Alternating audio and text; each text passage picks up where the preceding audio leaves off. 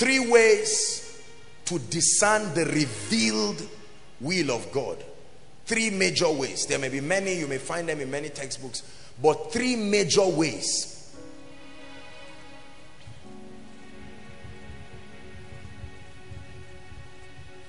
To discern the will of God. Ready? Number 1, peace and joy. Write it down. Believe me, brothers and sisters, don't trivialize what you are hearing. Peace and joy. The Bible says, look up. It says the kingdom of God, when it is manifested, it is not in meat and drink, right? But it is in righteousness, peace, and joy in the Holy Ghost. Many believers have walked out of the will of God, the revealed will of God, because they neglected the peace of God. The Bible says the peace of God that surpasses all understanding, let it garrison your heart. That means the moment I'm about to take a decision, or I'm trusting God for a revelation over a decision, and your peace supernaturally ceases and there is no joy. Let me tell you, joy is not happiness. Hear me. There are times you will be weeping and yet have joy. Joy, don't confuse joy with happiness. Happiness is circumstantial. If I give you 1,000 naira, I expect you to be happy, not necessarily joyful.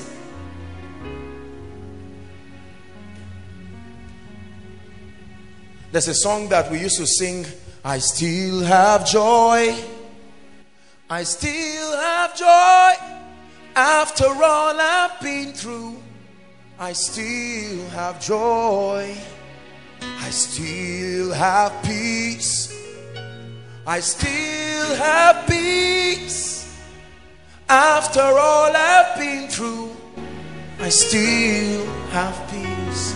So joy and peace, let me tell you, there is no man who is not born again who can have peace. He says, peace I give you. Peace is only truly experienced. It's not just the word shalom. Shalom just means a state of rest, right? Nothing missing, nothing broken. No, that's not the word that is used there. The best way to describe that kind of peace was a description of the psalmist. He makes me lie down in still waters. Peace and joy. There are many of us, look up please, as pastors, as leaders, as individuals, as business people, we have been praying and trusting God over certain decisions, or we are on our way executing certain decisions, and your peace is lifted. Let me tell you, the absence of peace is the absence of the presence of the kingdom, which is the absence of the will of God being done. Because connecting these 2 scriptures, the will of God done, his kingdom comes, and his kingdom is made of peace and joy. So wherever the will of God finds expression, there is peace and there is joy. Say amen. The peace of God that surpasses all understanding, it says, is to garrison our hearts. Praise the Lord. So a lady is about to get married. Please listen. What I'm saying is very serious. I want us to pay attention. God put this in my heart, and I believe it's a blessing for all of us. Are we together? You may be born again, you may be tongue talking. Now watch this. My dear, come, let me use any of you. Come. Now watch this. This lady, watch this please. I come and ask this lady out as an anointed man, and she loves God. She knows I'm a responsible person. Are you hearing what I'm saying? I'm using a case study now to show you how to communicate and to discern the revealed will of God. And then all of a sudden she wants to tell me yes. Now listen, but in her place of prayer, something is happening to her peace and her joy. Let me tell you, when your peace and joy leaves, especially when there is no physical reason for it, it's a language in the realm of the spirit. Don't you ever ignore it. When you lack explanation as to why you do not have peace over a matter, it's a sign to go to God. No matter what you are doing, stop where you are and find out. I don't know why I started with the issue of marriage, but let's continue. God is speaking. Listen carefully. Do you know that this lady may have her peace and joy being threatened every time she thinks of saying yes to me? Now, it's up to her to numb the peace and bind it and cast it and get married to me, and then after many years, what her peace was saying later plays out. Have you seen people who say, I knew it? Every time they get into trouble, they say, honestly, and I knew this thing. God was telling me, I didn't listen. Let me tell you something. The language of peace and joy are standard spiritual languages. Standard spiritual languages of communication. God is helping somebody this night. Now listen, do you know that God may be speaking to this lady and say, there are three things. Her being afraid of answering me based on what she's feeling can mean three things. Number one, it can mean that as good as I am, as good as she is, we are not the will of God for ourselves. It's as simple as that. You don't have to be bad. Number two, listen, it can be that I am of God for her. However, there are issues in my life that can implicate our marriage in the days to come. So the peace refuses to leave you until that issue is dealt with. Assuming there is a covenant, and I come from a family where all the women that marry men die. That's what is about to happen to that lady. And so God is that lack of peace. God is saying this may be your will, but there are issues to resolve. Now it's not the issue of marriage. There is a spiritual issue, or for instance, God forbid, but God may be speaking and say, Joshua Selman, if you marry this lady now, she may have a problem with barrenness. There is a spirit that is roaming around this life that may cause barrenness, and he's saying, I am seizing your peace so that you will deal with that issue. Have you not seen people when they are delivered, they can get up and fall in love afresh? It's like after that deliverance, they get up and they are ready to move because the barrier has given way. We ignore these things and we pay for it. Are we together?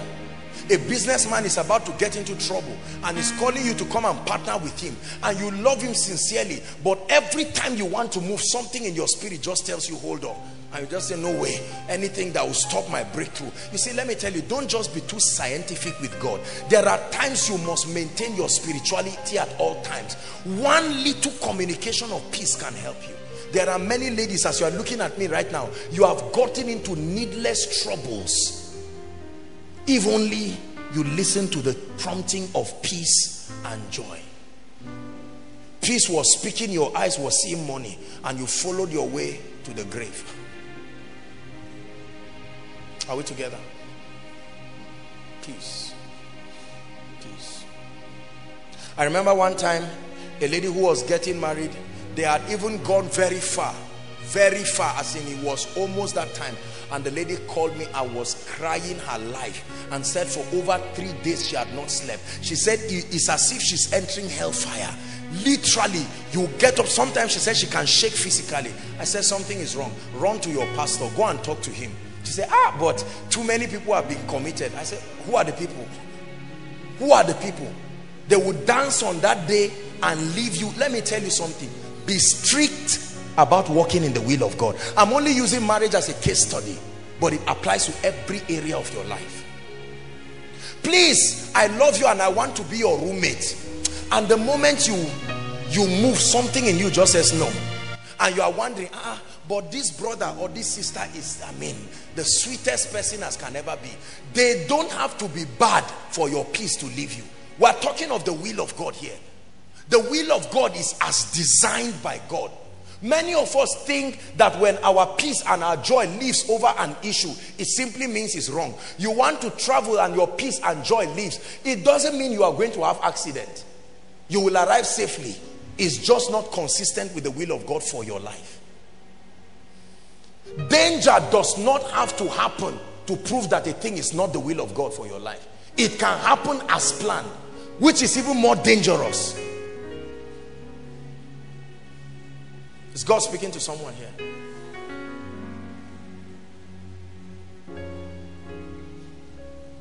peace and joy. Number 2, dreams, visions, and prophetic experiences. Dreams, visions, and prophetic experiences. I wish I didn't have to talk about this, because I can spend, thank you my dear, I can spend a whole night vigil talking about this. A whole night vigil talking about this. Dreams, visions. Do you know Satan has so metamorphosed in his technology of manipulating dreams and visions right now, to an extent that many people are even afraid of their dreams and visions. The devil is a liar. In the name of Jesus Christ, let me tell you something. Anything that is written in the Bible is still being used by God. It's still a valid tool. I know that there are all kinds of perversions. There are many of us, if you hear dream and vision, resentment comes in your heart, because almost 95% of everything you have seen as dreams and visions either did not happen in your life or backfired on you. So because of that, you hate dreams and visions. That's not true. The Bible says, Joel chapter 2, it says, I shall pour out my spirit upon all flesh. Are we together? And then it says, your young men shall what? See visions. Your old men shall dream dreams. So visions and dreams and supernatural experiences, though being perverted, is still a tool that God uses to communicate his revealed will to people. If I begin to tell you how and why dreams are perverted, we'll have to go into the subject of demonology, the operation of demons, and I'm not sure our time is up practically, so we'll just leave it for another time. But let me tell you something. Dreams can be manipulated. Visions can be manipulated. Prophetic experiences can be manipulated. However, listen to me. There is a way you walk with God to an extent that your dreams and visions become express revelations. I know people today who are walking effortlessly in the will of God, thanks to dreams, visions, and solid, notice my use of word, solid prophetic experiences. Not opinions, solid prophetic experiences. Not, oh God, if it's your will, let boss carry us after Koinonia. That's not a wise riddle that you play with God. A lot of us do a lot of stupid things. Lord, if it is your will, as I'm coming out, Charles must tell me good evening. That means I should go home after exams. You know, all those kind of things are not wise. We fool ourselves when we do that.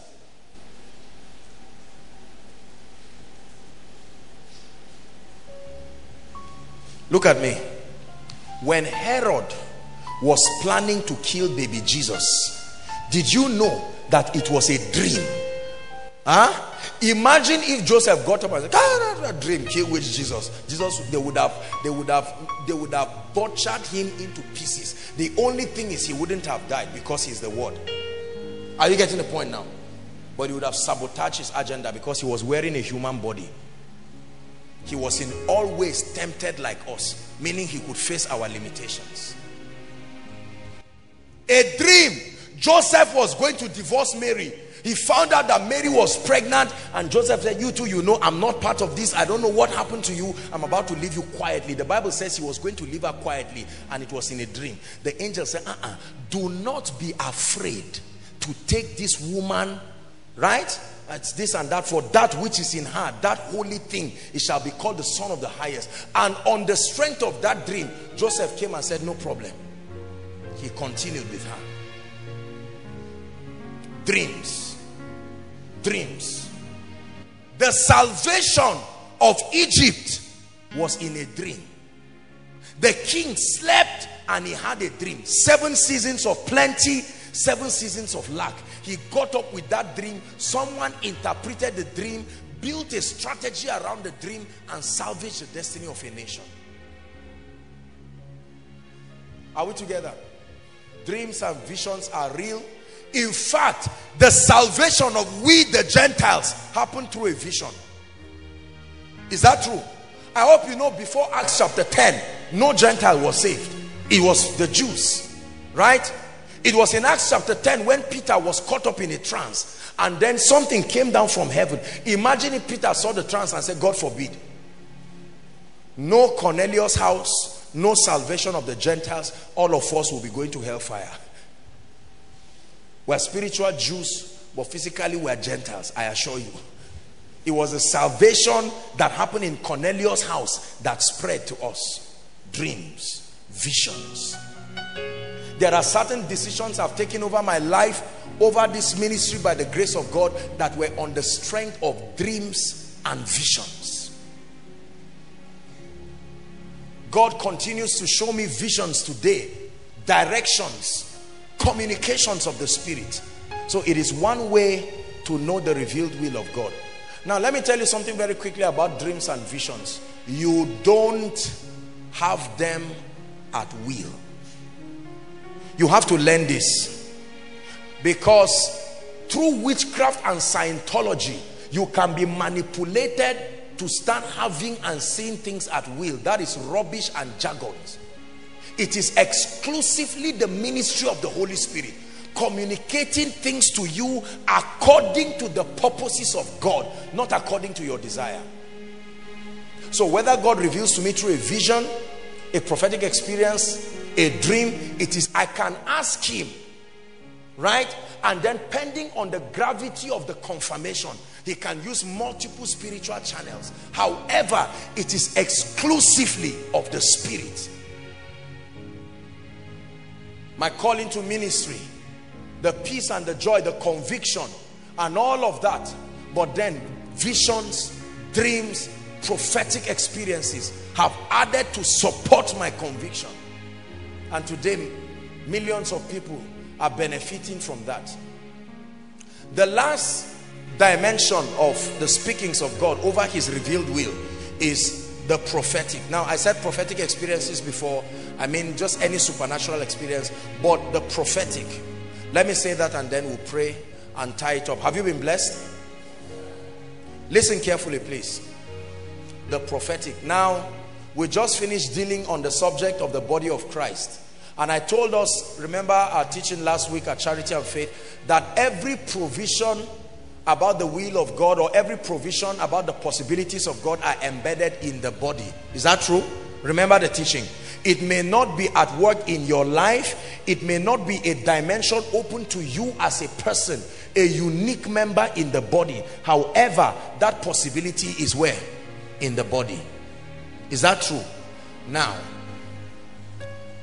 there are people scattered all around that God has committed and he's still trusting with the gifts of prophecy, and others being called into the prophetic, and all kinds of prophetic and apostolic offices that are helping the body communicate what is supposed to be the will of God. So we see from the Bible, Agabus was one of the prophets who God used to speak to Paul. Is that true? Saul and all of that, and then to speak to him. And all through scripture we see that God has used prophets to speak to people. The prophetic is real and it can give direction. The prophetic is real and can give direction. The prophetic is a system and a ministry that God designed to help men access the mind of God and access the will of God. There are times here by the grace of God that we have called people through the agency of the prophetic and communicated words for them. I have counseled people and communicated things to them. By the grace of God, they have run with these things and their lives have changed. So the prophetic is very powerful in communicating the revealed will of God, the unique will of God. However, let me say this and then we'll tie it up for tonight. There are two big limitations to the prophetic in themselves. Number one is that the accuracy of reception and interpretation, write it, the accuracy of reception and interpretation is subject to the man of God's personal word content.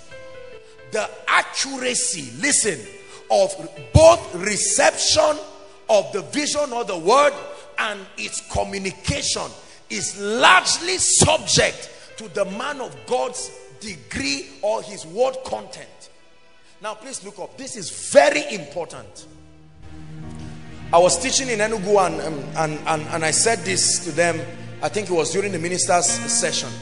I told them that the danger with the prophetic is this: the manifestation of the gifts of the Spirit, whether prophetic or any other manifestation, will never replace the place of getting the word of God seated in your heart. Are we together? Because I told you that one of the things we receive from the word of God is the character of God. Say the character of God and the operation of God. When you study the Bible, you know how God works. So with that knowledge of how God works, you will be able to interpret prophetic happenings in the light of the way God works. But most of the largely apostolic and prophetic voices that we've had, especially in recent times, are men and women who either transited from idol worship. Are we together? They also had their prophetic dimensions, and then they now stepped into the prophetic. And so there is that corruption because of the absence of the word of God. That inability to process spiritual things from the lens of the word of God is responsible for the error in both reception and communication. Remember when Jesus spoke to the man and his eyes were open, the Bible says he laid hands on him and he said, "What do you see?" The man did not see correctly. He said he saw men like trees. So if you were to ask that man to prophesy, he would say, "This tree, stand up." Was that a tree? It was what his eyes saw. "Son of man, what seest thou?" An almond tree. You have seen correctly. Meaning a man can see wrongly. That does not mean you are of the devil, but that it is your word content that accelerates your degree of reception, number one, and two, your interpretation. Do you know that if I do not understand the scripture, for instance, God can open my eyes right now and I can look at Shalhoma. Are we together? Let's assume, for instance, that there is witchcraft in her family. Now, I have not studied the Bible to understand the dimensions of the operations of demon spirit in the lives of people. Any vision I see like that, I will call it demon possession, because that is what my understanding has given me. So when I see a spiritual thing wrong with her life, instead of separating it from her, I now look and say, "Shalhoma, stand up, you are possessed." Based on what I'm seeing, you are possessed. And I pray for her and she starts manifesting, and she will go back wondering what her prayer and fasting has done. And she's now saying, "So I cannot understand. I love God, I am born again, I'm filled with the Holy Spirit. What is this one that I'm possessed again?" The name is not possession. My inability to understand the word of God is what made me name it possession. But the recipient now has received this as possession. Are you seeing the number one error with the prophetic? So most apostles and prophets don't study the Bible because they think they are open and inclined to perceptions in the realm of the spirit, and they feel, if I can see, why should I read it? Let me tell you something. Every time you attempt to operate the prophetic without the word of God, your chances of dabbling into witchcraft and error is very high. No matter who you are, you don't have to be fake. The word of God is what gives, they are the guidelines for operating the prophetic. So you operate the prophetic within the jurisdiction of the word of God. Are we together? If I look at Pastor Alpha and his wife, for instance, and God reveals something to me about Pastor Alpha or his wife that is quite serious, and I know is capable of destroying their marriage. Now watch this. I am seeing a vision, something, for instance, about Pastor Alpha and his wife. Are we together? But I also know that God is not the author of confusion. He will not come and destroy a family. That understanding will help me in the communication. I may tell the wife, "Please see me after service," and I discuss it personally. Are you seeing that now? My inability to understand that I can open my mouth and just say something and say it to the man and think I'm communicating prophetically, and after service they march straight to the court and get a divorce. Courtesy the prophetic. Are you getting what I'm saying now? There are many women that have been made to leave their husbands. So said the prophet. Madam, this your husband is irrecoverable. The way he has already left the things of God into witchcraft. And the solution is to leave the man. Or to tell the man the solution is to leave the woman. Including men of God. Including different kinds of people. The prophetic that compromises the character of the word is not accurate. Any prophetic communication that compromises the character of the word of God is not accurate. It should be re-edited and reconsidered, both by the communicator and the recipient. Any dimension, even if it's from Joshua Selman, if it is not consistent with the character of the word of God. Why am I teaching you this? Look at me. You are going to go for meetings in your lifetime. You are going to meet great and mighty men, prophets of God. Are we together? And they are going to speak to you at one point or the other. They are not fake, they are not devils, but you must have a discernment. The moment you look at a prophet, you should have discernment to process the spiritual level. Separate the gift from his spiritual growth. That he's operating in the prophetic does not mean he's matured spiritually. It's a gift. Are we together? So chances are that he can speak to you and you know what part of the prophecy to receive and what part to throw into the dustbin. Otherwise, you will be in trouble. And then there are certain aspects of prophetic communications that are true, but they are coming to you so that you will change it. Not just sit down helplessly and make it happen. Are we together? Yesterday, when we were, these guys did not even know. I'm sure they'll be surprised to hear it now. We're coming back, and when we're going to the airport to come back, you know, someone called me and she was telling me that she had a dream and she saw a plane crash, you know, this and that, a plane crash. And truly, this is somebody that I know that the word of the Lord, I know that she has a track record. Truly, when she sees something or says something, it happens. And so she was afraid. She said, are you people going, you know, this and that and that? And I said, yes. And I know what, imagine that I did not have the bank of the word of God. Till today I'll be in Enugu, waiting for the day another word will come and say, now the road is clear. But now, what the person saw may not be wrong, but there is a more sure word of prophecy. Are we together now? So that may be the plan of the devil for me to die yesterday in the air. Are we together? But I knew that if I enter, it will not crash. Now, that's another level of conviction. It's not about bragging. My strength is not on the written word of God that is more exalted above his name and any prophecy, because we see in part and we prophesy in part. Are we together now?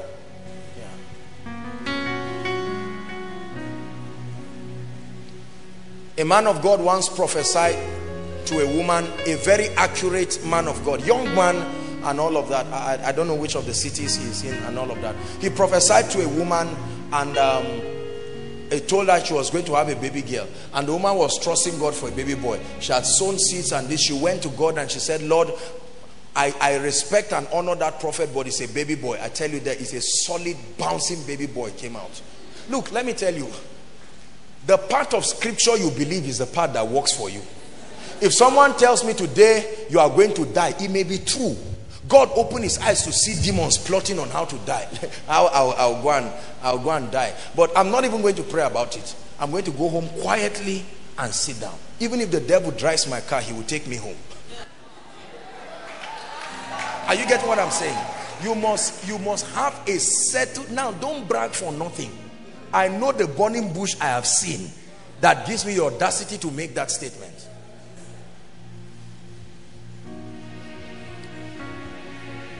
I've seen death eyeball to eyeball. I know it. I know how it looks. It knows how I look. So it's not that I'm just talking for nothing. Honestly.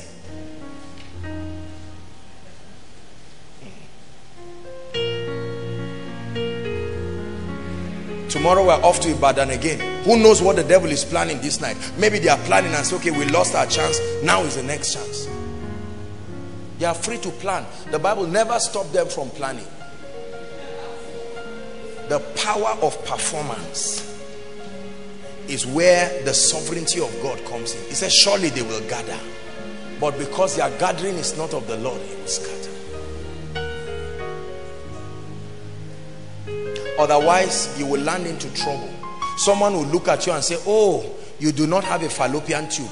Based on what God is revealing to me, Kai, there's no fallopian tube, no child. And you go back saying, talk, the way this thing is, I will just go and adopt a child. And the man who married you is regretting and angry and wondering why. But the Bible says, and God opened the womb of Leah. It's none of your business where the child will grow. Whether it's your head, wherever, let the child grow and come out after 9 months. It's none of your business where the child grows. History has recorded women who gave birth to twins with no womb. Twins, not even a child. Are we together? The will of God. Finally, there is a system that God built in the body to help us grow to a point of discernment where we can receive his revealed will. And that system is called praying in the spirit. Please write it down. There are not many systems to discernment. Praying in the spirit. I didn't know time had gone so much. Oh my God. Everybody say praying in the spirit. Say it again. Say praying in tongues. Now let me tell you something. Look up please. 1 Corinthians chapter 14, when you read verse 2, you read verse 4. It says, he that speaketh in an unknown tongue. Listen please, believers. It says, edifieth himself. Edifieth himself. He that speaketh in an unknown tongue does what? Edifieth himself. The believer who does not pray in the spirit, I guarantee you, will have a hard time discerning the revealed will of God. You can check scripture and see, but when it comes to your everyday decisions, as far as the advancement of your life is concerned, you will find out that you've not been able to build your spirit to rise beyond the level of the flesh. So the devil can manipulate your dreams. Are we together? Today you will dream and see yourself in Abuja. Just when you want to find out, the next day you will see yourself in Ogun. The devil is playing with your mind, because God is not an author of confusion. Are we together? Next tomorrow you see yourself in London. After seeing yourself 4 times, you give up using dreams and you sit down and you don't move forward again. Satan can manipulate dreams, but brothers and sisters, there is a level to which your spirit will rise, that no power of darkness will near anything that is a channel for spiritual communication in your life. There is no devil who will come to me in my dreams and manipulate me. No.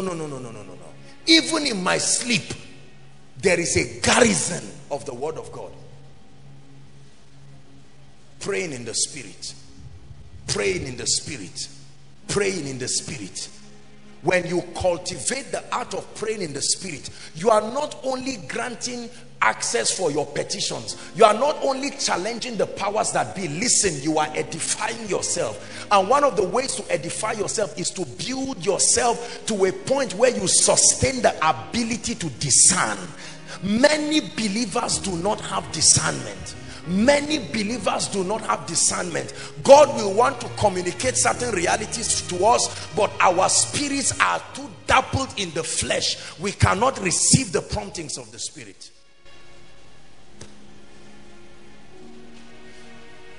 When his will is done, his kingdom comes. The will as written from scripture should be obeyed to the latter without any compromise. But that part of the will that has to be revealed is accessed largely through discernment. Discernment will also help you to dream correctly, not dream foolishly. You are trusting God for direction, a serious direction. You have a dream and you saw yourself drinking ice cream. How does that relate to what you are laboring and fasting for? Don't laugh. In the Bible, when men slept, God showed them dreams that were consistent with their desires. But right now, dreams have been devalued because we are communicating carnally. The devil is a liar in the name of Jesus. Rise up on your feet. We are going to pray.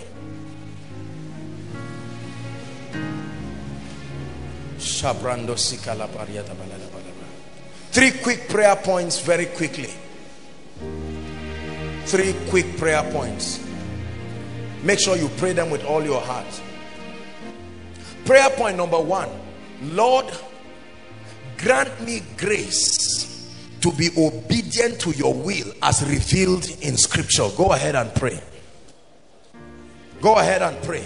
There are dimensions of his will that has been revealed in scripture. You don't have to ask God. All you need is the grace. All you need is the grace to walk in it. Are you praying koinonia inside and outside? Pray, grant me grace. Grant me grace. It is your will for me to prosper. It's already revealed in scripture. Grant me grace to live by the principles. It is your will for me to succeed in my exams. It's revealed in scripture. Grant me grace. Grant me grace. It is your will for me to rise and be world class. May I never doubt your written will for me. Let the consciousness of what you have written in the Bible give me confidence. It is your will for me to be healed. I receive grace to never accommodate sickness in my life. It is your will for me to give birth. Grant me grace to never accommodate barrenness in my life.